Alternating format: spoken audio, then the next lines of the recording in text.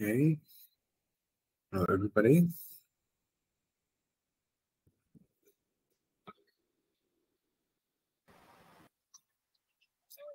Vandami Bante.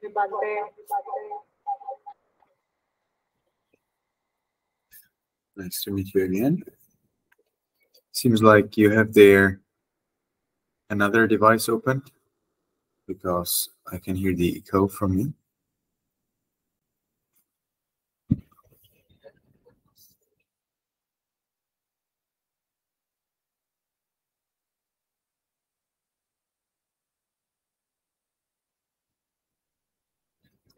So what's the plan?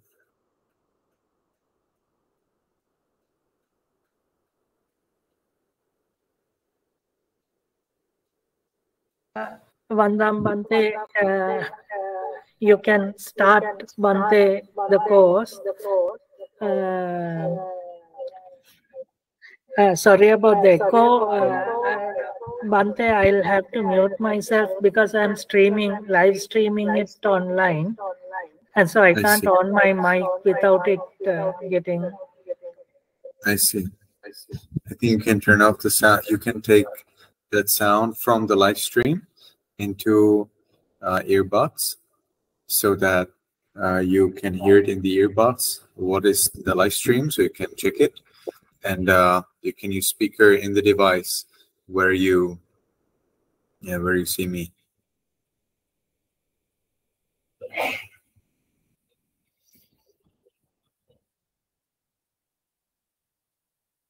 So where are you live streaming this?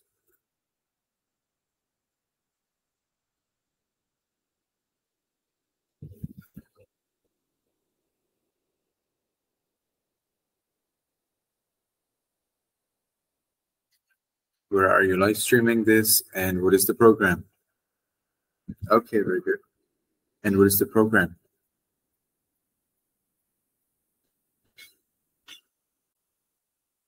It will be good if you can introduce the class.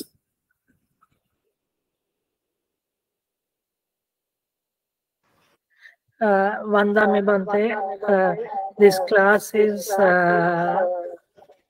is about the working of karma, and we are following this book by Venerable 𝗀𝗶𝗶 with the same title.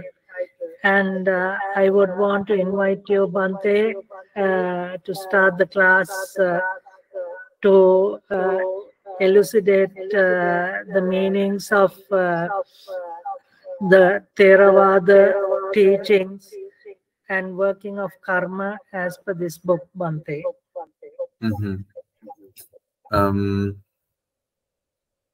So you expect me to guide the listeners through the book right away, or is there anything else you would like to do first? Bante, it's all up to you. Whatever you feel comfortable, Bante.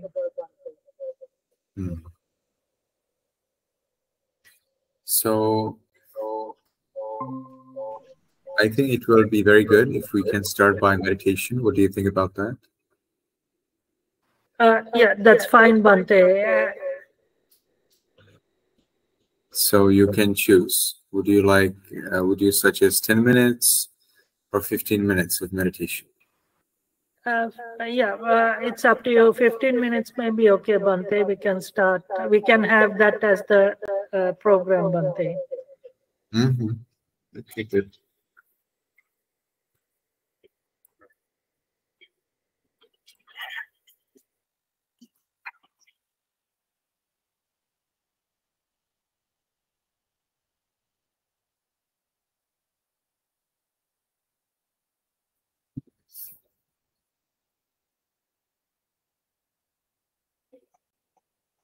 So let's sit in a comfortable meditation posture.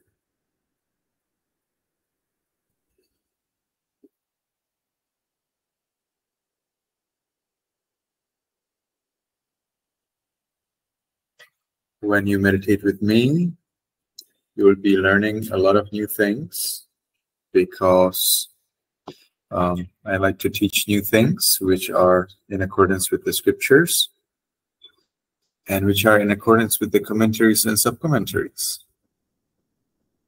So in the sub-commentaries, we get a very interesting information, namely that we should not meditate in an ordinary meditation posture. We should meditate in a special meditation posture. Interestingly, this also makes sense from the point of view of modern psychology. Well, relatively modern, namely from the standpoint of classical conditioning. If we can choose a meditation posture which is special only for meditation, and we don't use it for anything else, then whenever we sit in meditation in that posture, the mind will immediately know and be classically conditioned into calming down. So whatever is the posture that you use for walking, for talking and reading and eating and resolving problems and listening to things and so on, that's not a posture suitable for meditation. So for example,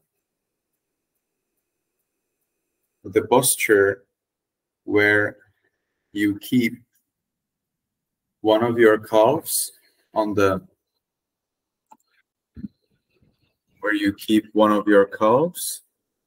foot of the other leg and another calf on the foot of the other leg.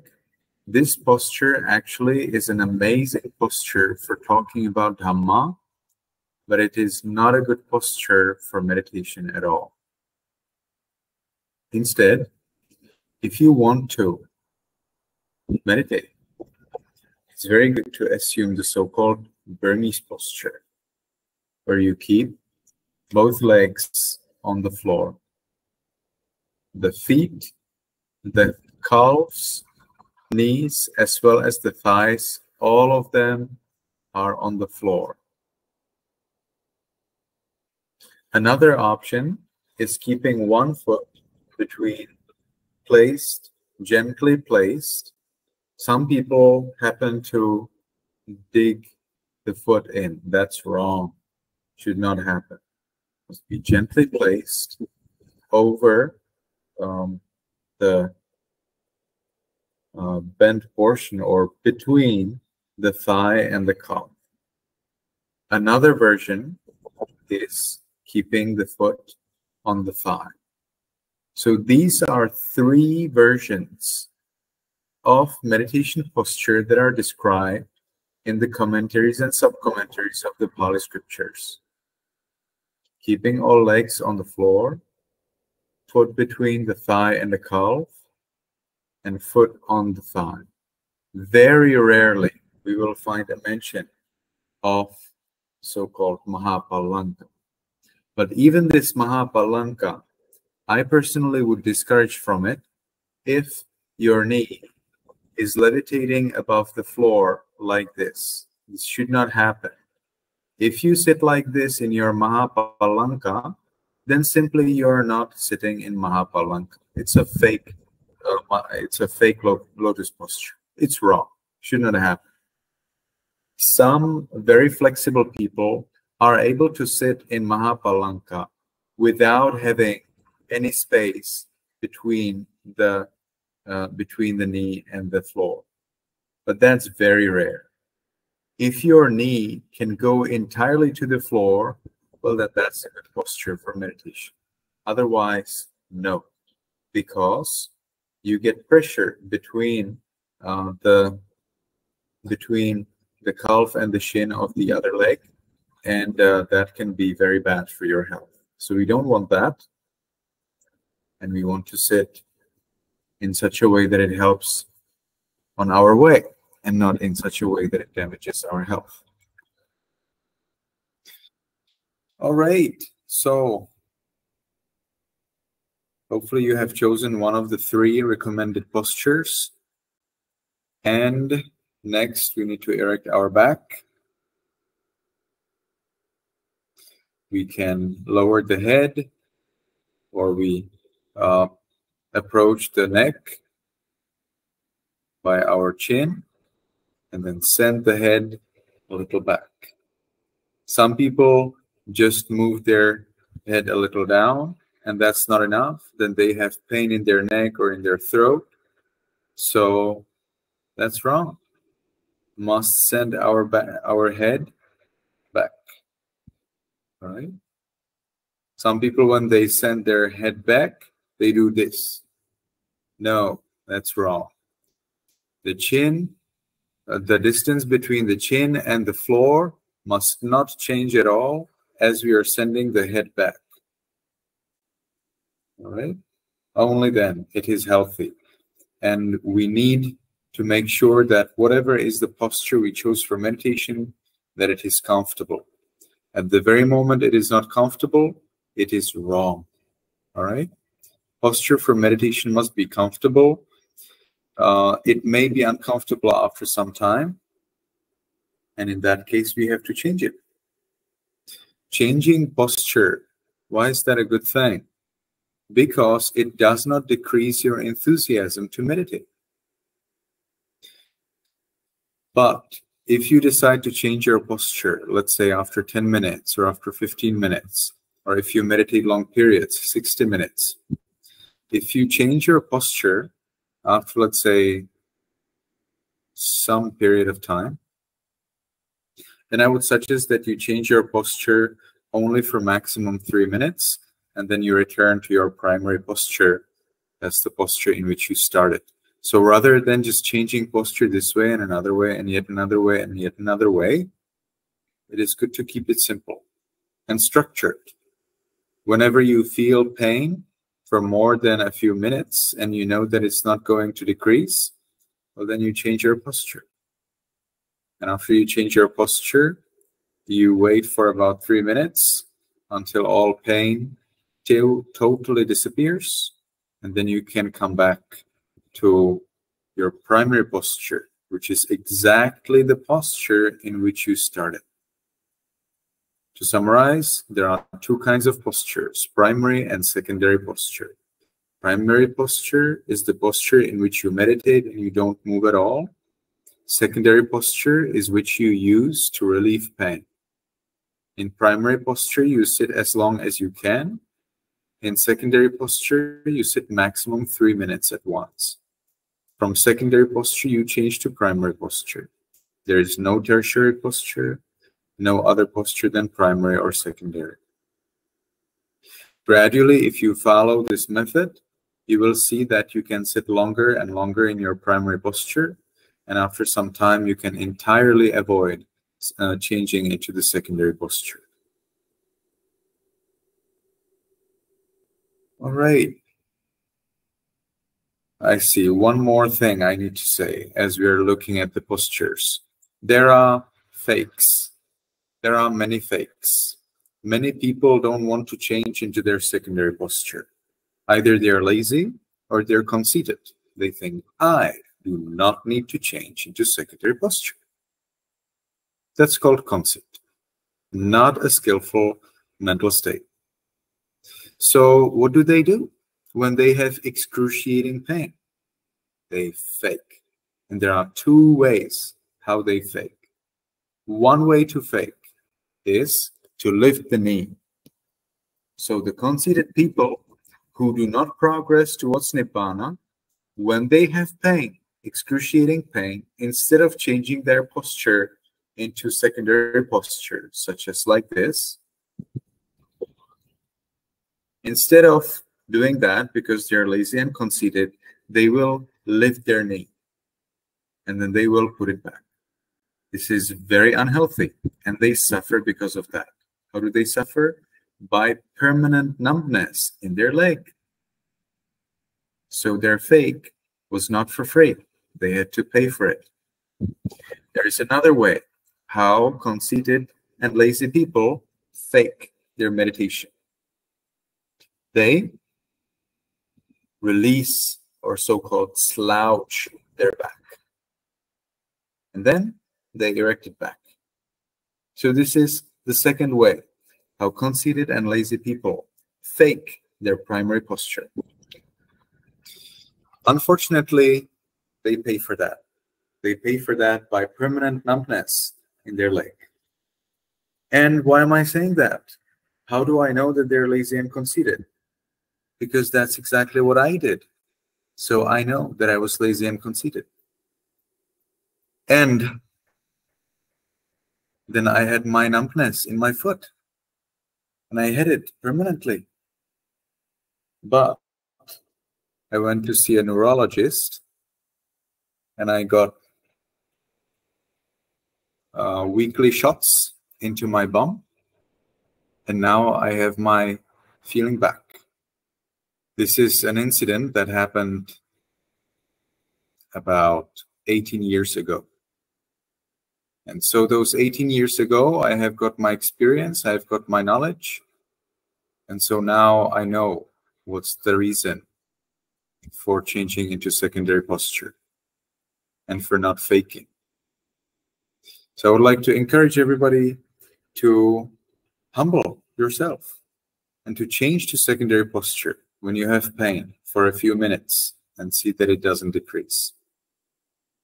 You will see that if you humble yourself, your meditation will progress faster, and gradually you will truly not need to change into secondary posture.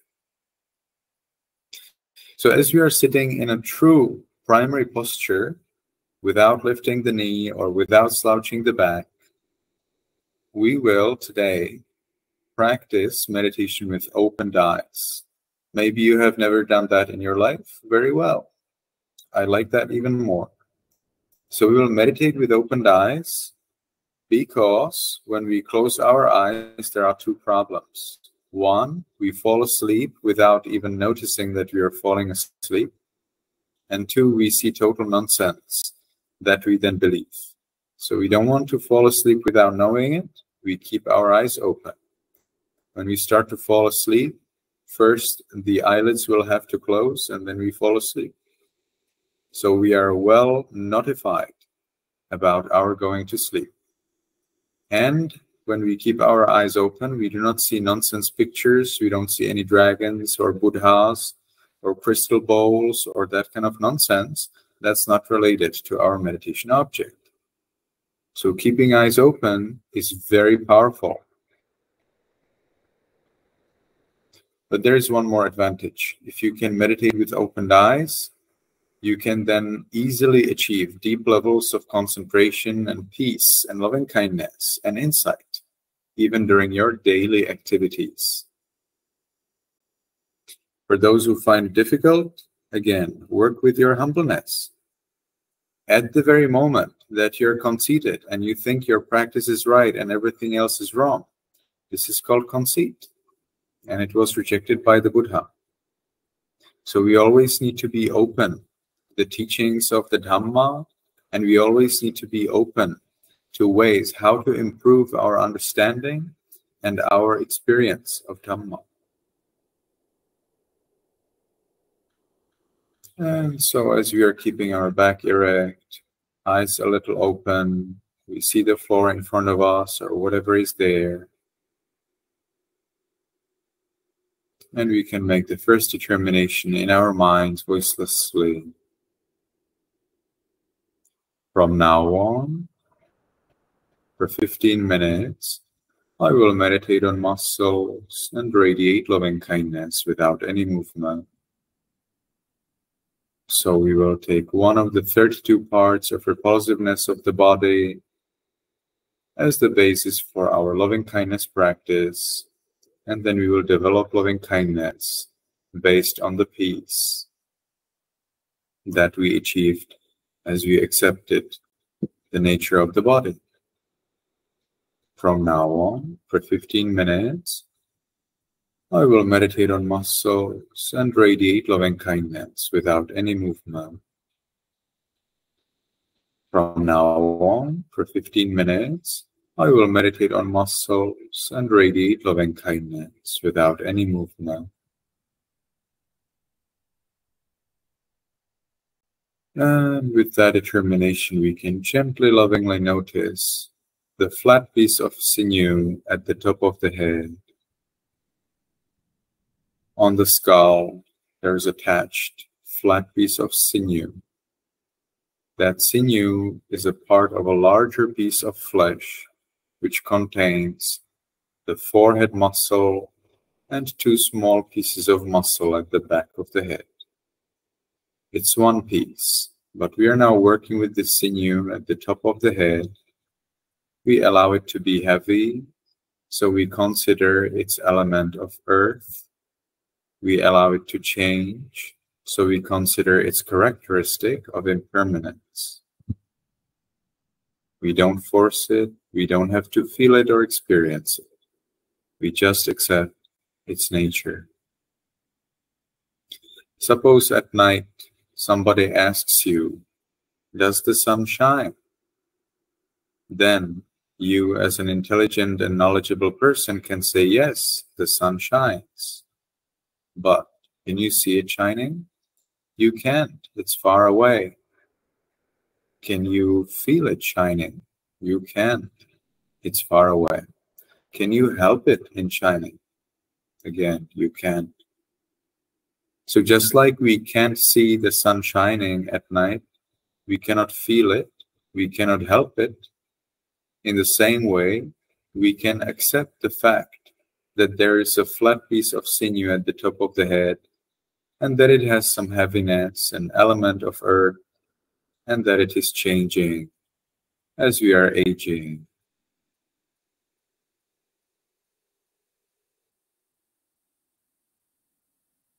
And we continue in this manner, considering heaviness and change in muscles and sinews throughout the body, to the forehead,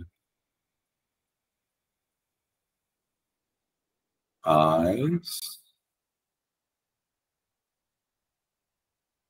nose, lips, chin, cheeks, ears, back of the head,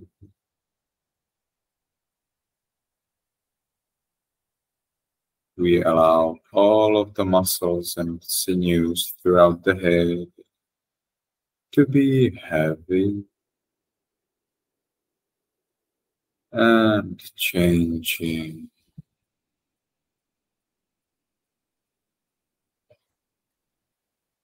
And again, we don't try to experience that. We don't try to feel it or see it.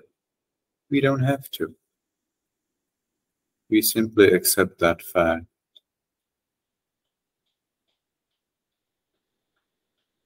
We continue with the neck, shoulders, arms, elbows, forearms, wrists, palms, fingers, tips of fingers,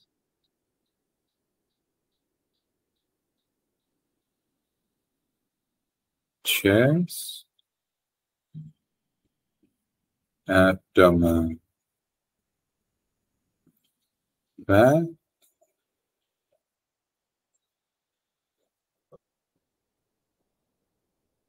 we allow all of the muscles and flesh throughout the upper part of the body to be heavy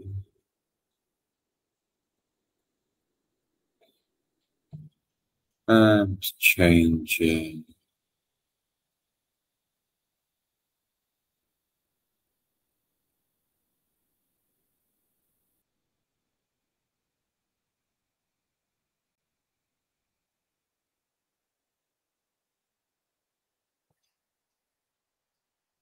We continue to the buttocks, thighs, knees, calves, heels, soles, toes, tips of toes.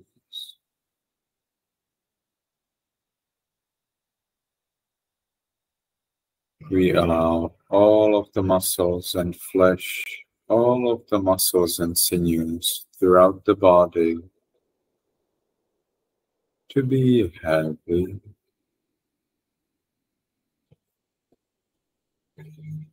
and changing.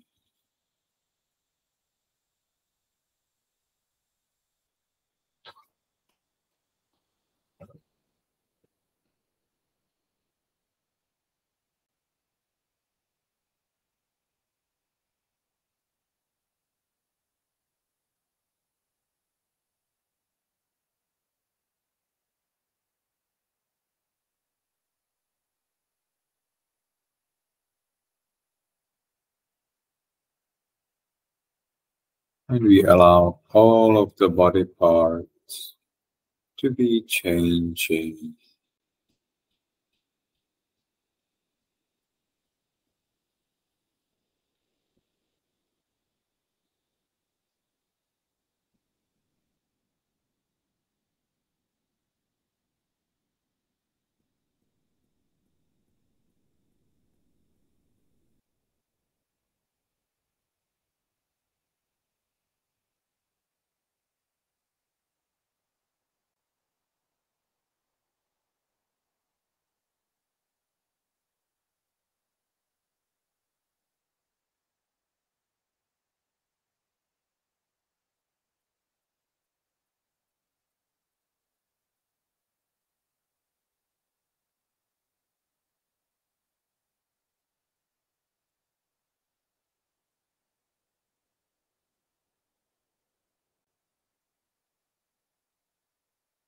And as we have allowed this body to be the way it is, as we have given freedom to this body to be the way it is, we ourselves achieve freedom from worry about the body.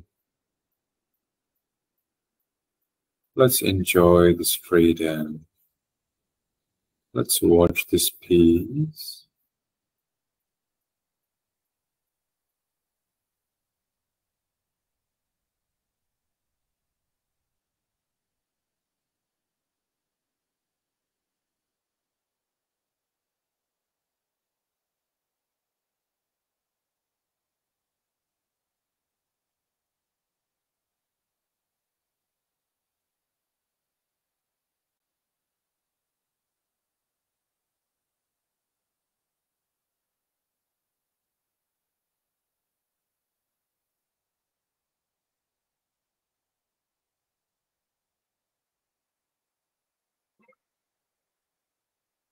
Now, as we have established ourselves in peace, we can share it with other living beings.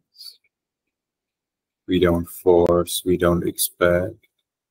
We just allow, permit all beings, including ourselves, to enjoy at least as much peace as we are having now.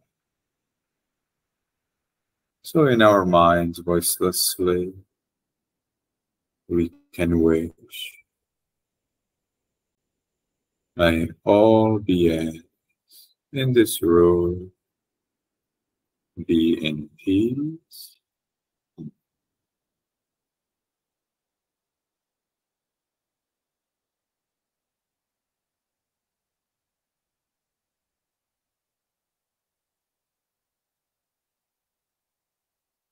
May all beings in this building be in peace.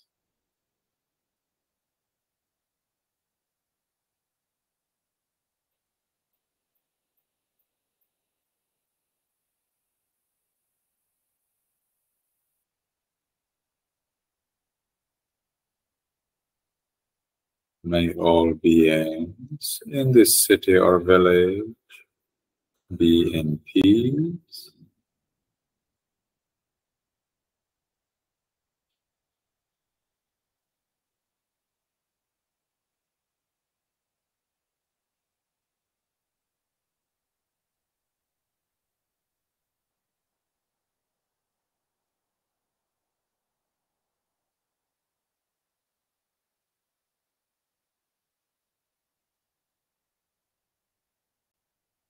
May all beings in this country be in peace.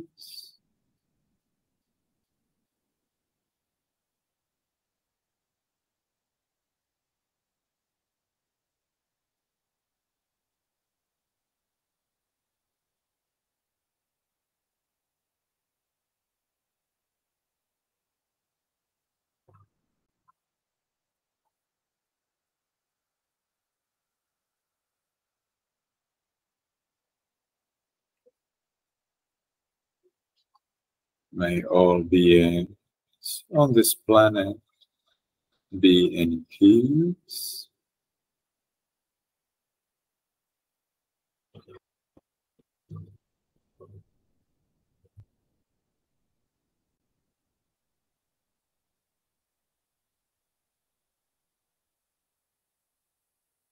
May all beings, including me, be in peace.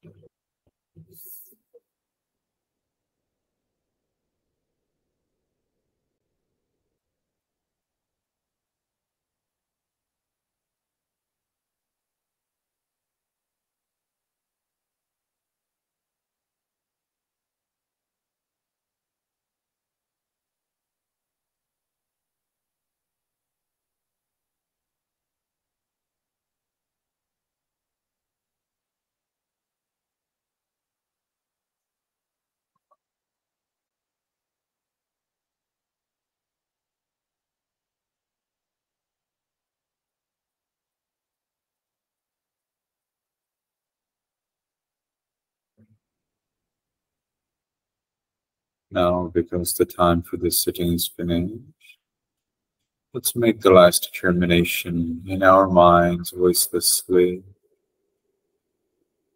From now on, I will always be calm. From now on, I will always be calm. From now on, I will always be calm. And with that determination, we can slowly, mindfully change the way of our sitting.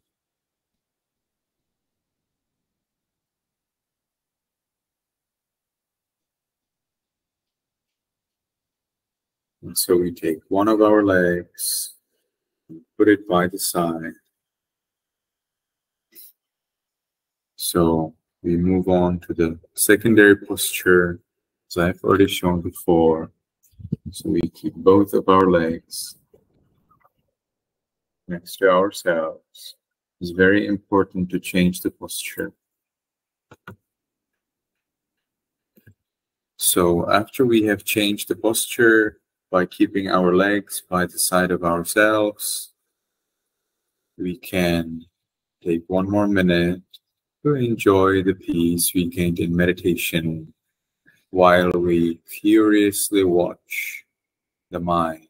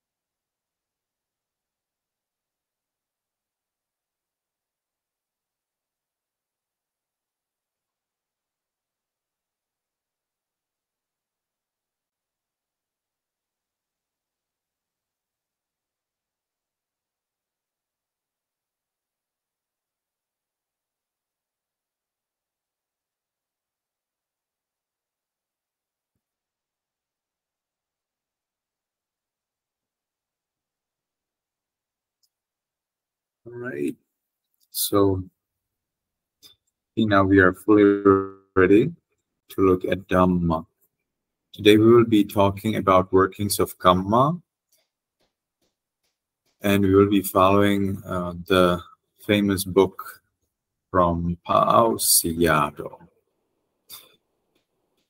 The system of this course will be that before this course, before each class, I will read a certain portion in that book and highlight some parts that I believe are very important or very interesting.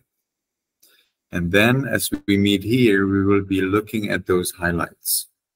Usually I highlight most of the things that are there, but I will be talking about those things.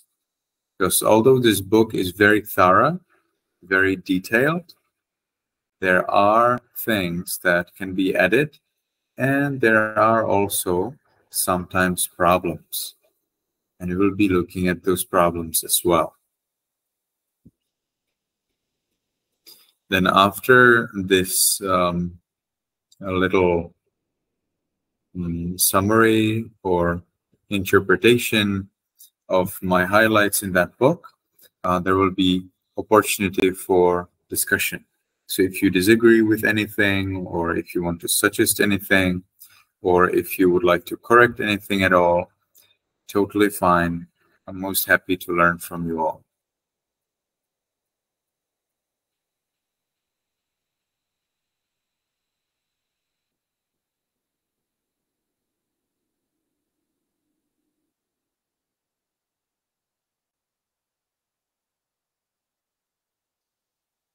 So today we are starting at page 1 of the book, and we will be talking about the Clog-Bound Sutta.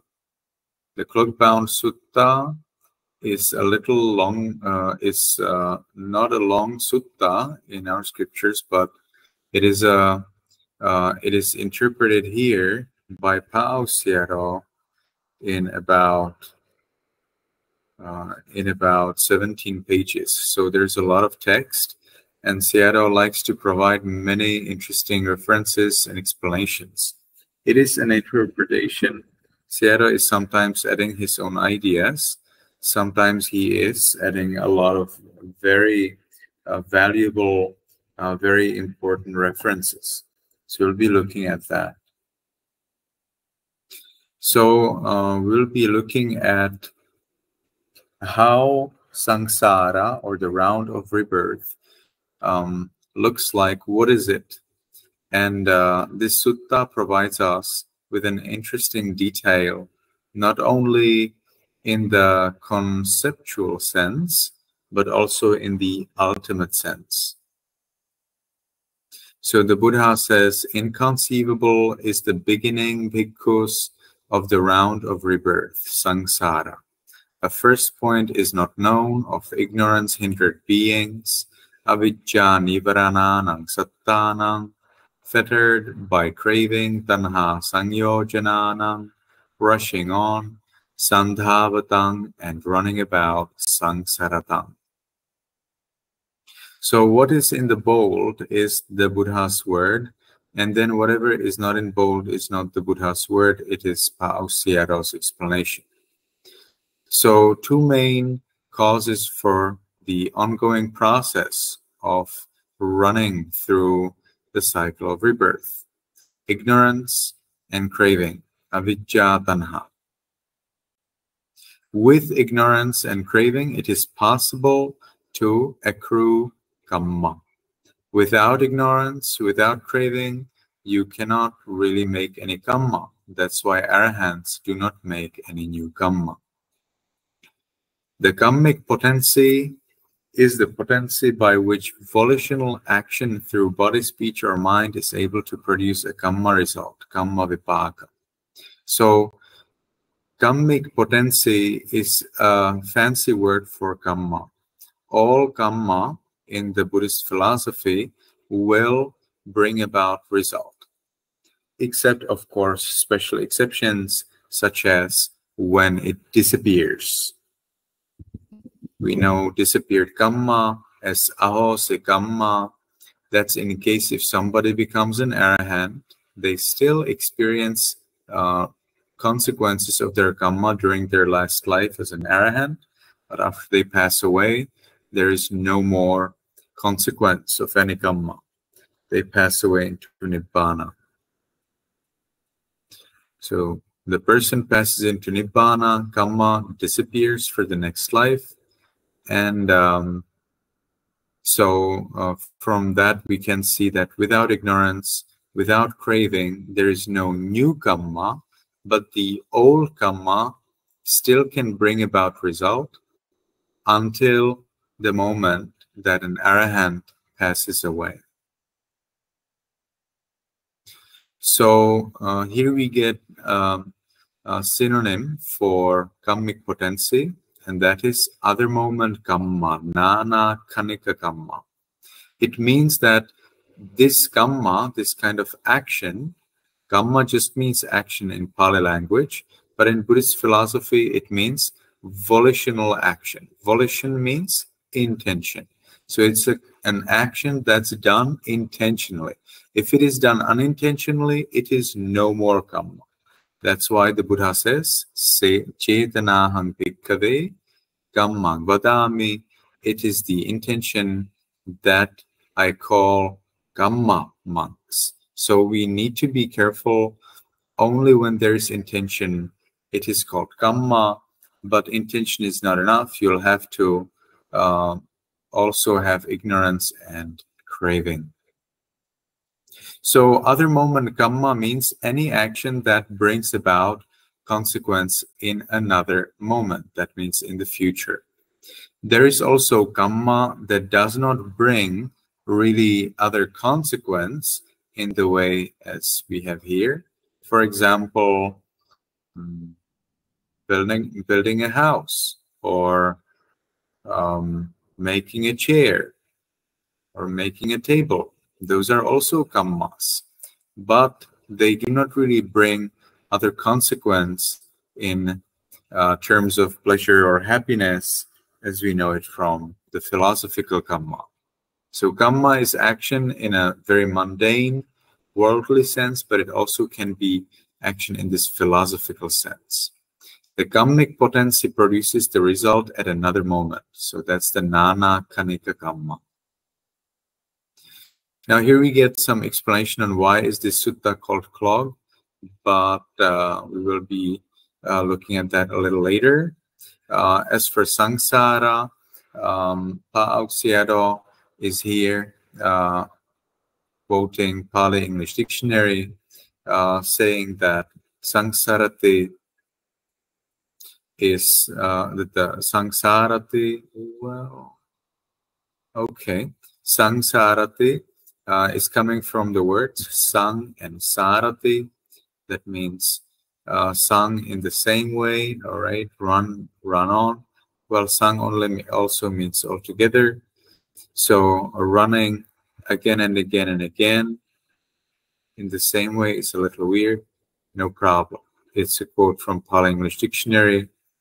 While each volitional formation arises and perishes, its inherent kammic potency, kamma sati, remains in that same mentality, materiality, continuity. So this is a cryptic statement. It doesn't really tell us how kamma works. And for me, I'm also trying to find a proper reference for a proper explanation of how does kamma work without any soul. So the idea of the kamma traveling through some kind of vehicle was very much proposed by the so-called Vijñānavādis.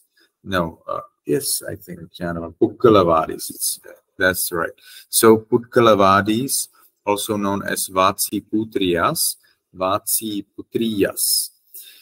So they believe that there needs to be a vehicle that will carry the kamma from one life to another. Well, we do not really necessarily need to talk about from one life to another. We will need to talk also from one moment to another. How is it possible that your kamma from last minute is still there with you this minute? Why didn't it disappear right after that? If all your mentality is entirely destroyed and appears entirely new billions of times every second. So there are different interpretations for that, even in Theravada.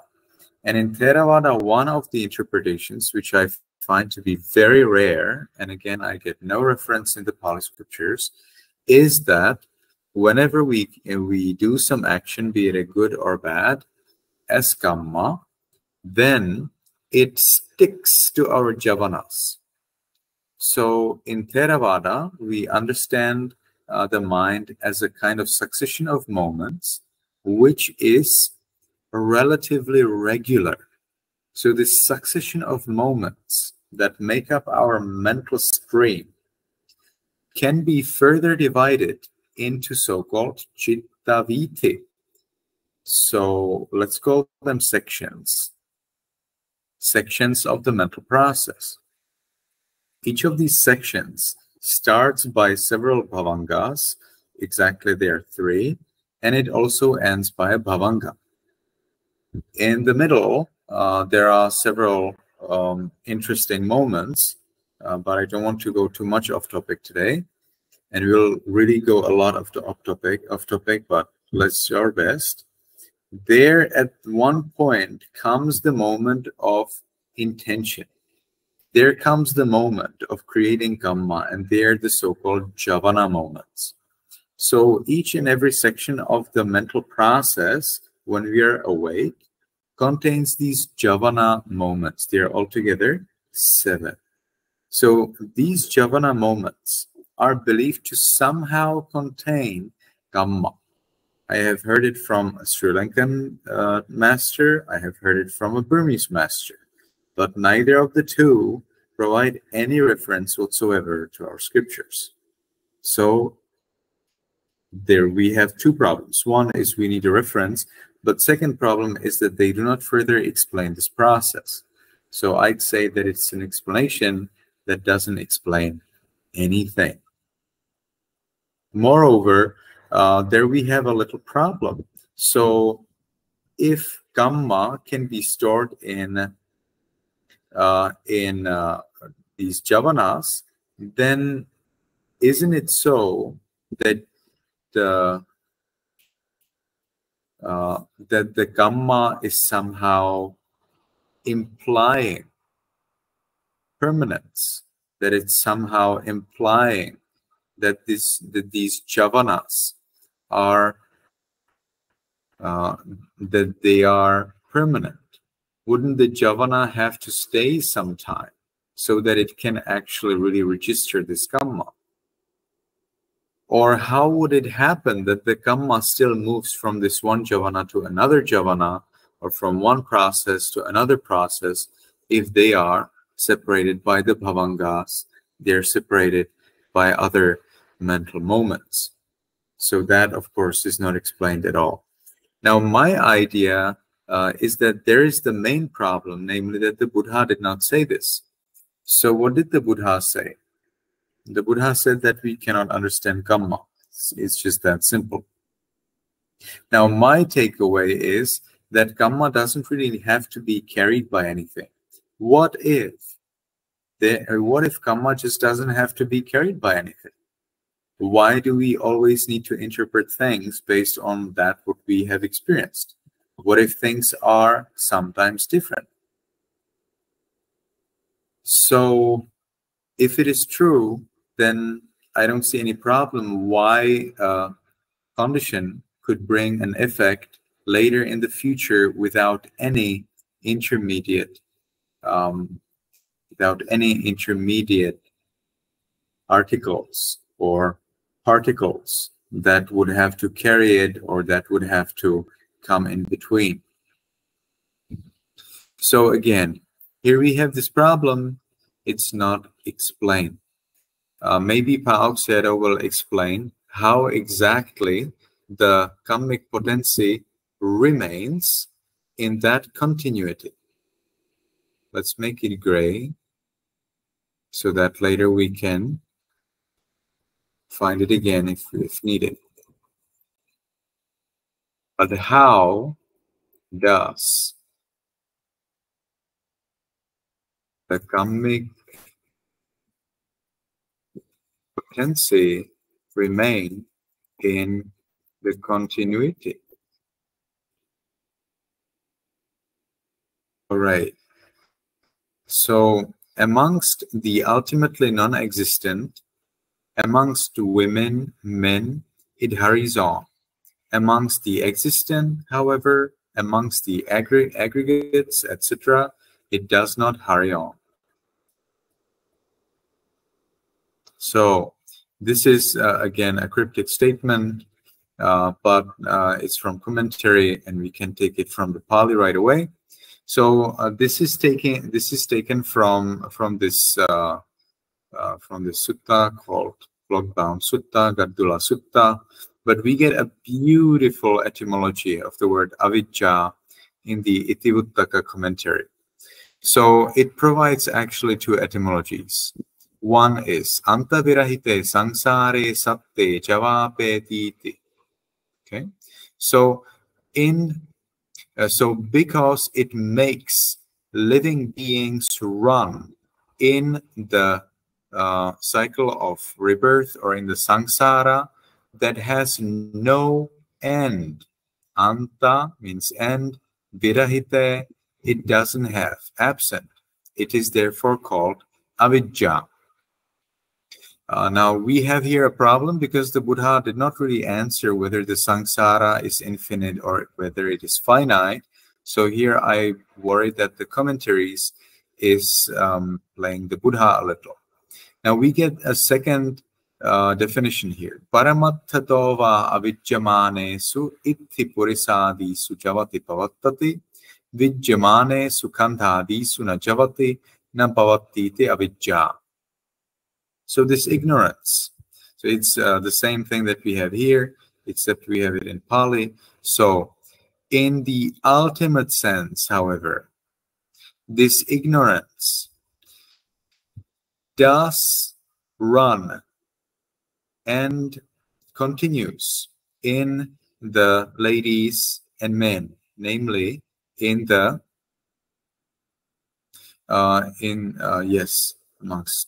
ladies and men of ignorance. However, this ignorance does not run or continue in the five aggregates, which can be known by insight knowledge. So as soon as you have insight knowledge, you are free from avijja, especially if it's an arahant level insight knowledge. However, if you don't have it, well then you will still perceive men and women. The perception of men and women is important, even for arahants. However, it's important also to know that it's only conceptual perception, that it's not the ultimate reality. So ignorance sees only conventional truth. It sees women, men, and others. Now, the mothers and fathers is a problem, and later there's a footnote that says that it's a problem, but we will talk about it probably later. It is wrong to see in this way because these things do not exist according to the reality. So it is very important to see men, women, and in particular mothers and fathers, however, only as a conceptual reality, not as an ultimate reality. Things that do exist according to reality, such as the aggregates, elements, the bases, like the sixth sense basis, then materiality, well, it's mind and matter, mind and the body, dependent origination, then kamma, three characteristics, the four noble truths. So these things are the ultimate truth, and that's what the ignorance doesn't see. In other words, it's the knowledge, it's the wisdom that can see these things. All right. So now again we get a little interpretation of what is avidya. So avidya, ignorance, is not knowledge of suffering and so on, Four Noble Truths. It's not knowledge of past, future, and the past and future. It's not, which is again the dependent origination. It's not knowledge of dependent origination. Okay, so that's actually synonym. Then Visuddhimagga explains that ignorance is again when origin, cessation, the path, so the Four Noble Truths. So then the five aggregates, namely as the past, the coming five aggregates called the future, and the both specific causality and dependently originated things, both specifically cause dependently originated things, so they are all concealed. So again, it's Four Noble Truths, and it's the dependent origination. Then, what else? The characteristic of impermanence, as well as unsatisfactoriness, as well as not self, are not visible through ignorance. How is this possible? Ignorance conceals the continuity of the arising, passing moments of the mind. Unsatisfactoriness doesn't appear due to postures. That's why I like to say, if you have pain in your meditation posture, you're not meditating. You should not have pain in your meditation posture. There's no scriptural support for having any pain in your legs during your meditation posture. Sorry. So if you have pain in your meditation posture, it just shows you're not meditating right. The characteristic of non-self does not appear owing to not keeping in mind, not penetrating the resolution into various elements. So the dhatu, but in this case, I believe that they mean by dhatu not only the material elements, but also the mental elements. So we consider 8 elements. So they are the 4 elements of matter, 4 elements of mind. 4 elements of mind are Vedana, Sanya, Sankhara, Vijnana. All right, so now let's look at 𝗹𝗶𝗸𝗲's explanation. So he's talking about the necessity to see the kalapas. 𝗹𝗶𝗸𝗲 emphasizes the knowledge of kalapas, of materiality through psychic powers. So 𝗹𝗶𝗸𝗲 would like to see us all achieving the 4th jhana, and through 4th jhana achieve powerful penetrative light that can help us see the 32 parts of the body as 4 elements, or better, as the 28 materialities. But we do not really have scriptural support for that kind of instruction. So 𝗹𝗶𝗸𝗲 there is going a little overboard, but it seems that it helps a lot of people. So definitely talking about materialities is very interesting. However, we do not really have scriptural support that we need to see that. And we can see that apart from 𝗹𝗶𝗸𝗲, neither the Pali scriptures nor the Burmese masters ever say that you must see the kalapas. Then when 𝗹𝗶𝗸𝗲 starts to say that you have to see the mental kalapas, that means the particular mental moments, namely the 81 consciousnesses, then that's going even further beyond the scope of our scriptures, because as we know, for example, from 𝗀𝗍𝗶𝗲, it is not actually possible for a non-Buddha to see the moments of the mind. So 𝗹𝗶𝗸𝗲 would like to see us all to become Buddhas, and only when we become Buddhas, we are eligible to become enlightened. As you can see, it doesn't make much sense. If we analyze those small particles, we see ultimate materiality. Altogether, 28 types of materiality. There is also mentality, which depends on materiality. If we analyze those consciousness moments, we see ultimate mentality. Altogether, 81 types of consciousness and their associated mental factors. You have probably heard of 89 types of consciousness, but Sayadaw here explains that the 8 types of consciousness that are related to Nibbana do not count as meditation objects. I don't know, but I wonder if 𝗹𝗶𝗸𝗀𝗀𝗃 actually takes Nibbana as its object. So if that's true, then actually it is 89 consciousnesses.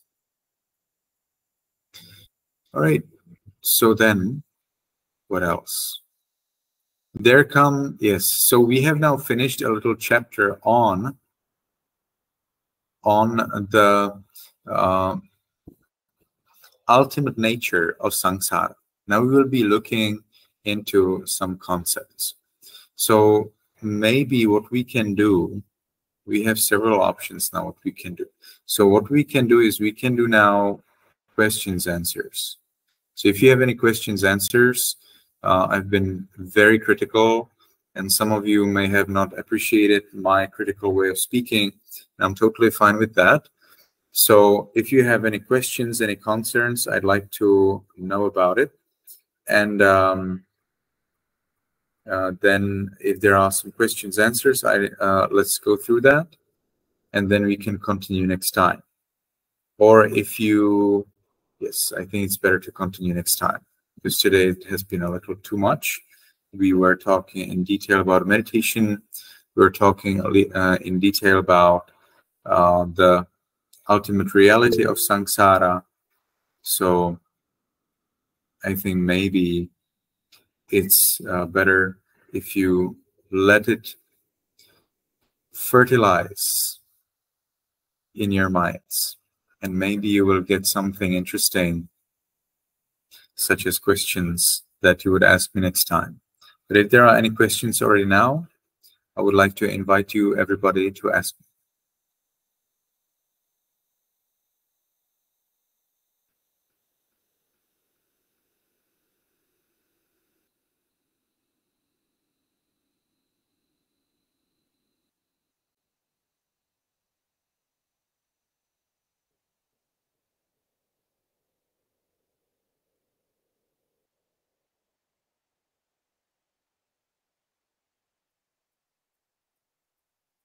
All right. Those who are watching us in the live stream can ask their questions in the comments.